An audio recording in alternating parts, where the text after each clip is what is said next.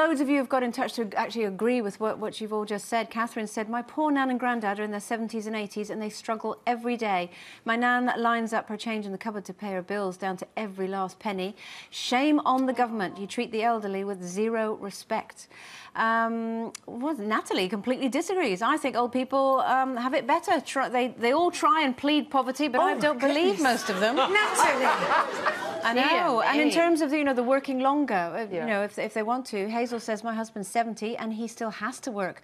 Even when you get paid in, even when you paid in a pension privately, you still get taxed on it, so he's not better off. Can I just say, Heather says, if OAPs are better off, why do they still have to work? What a load of rubbish.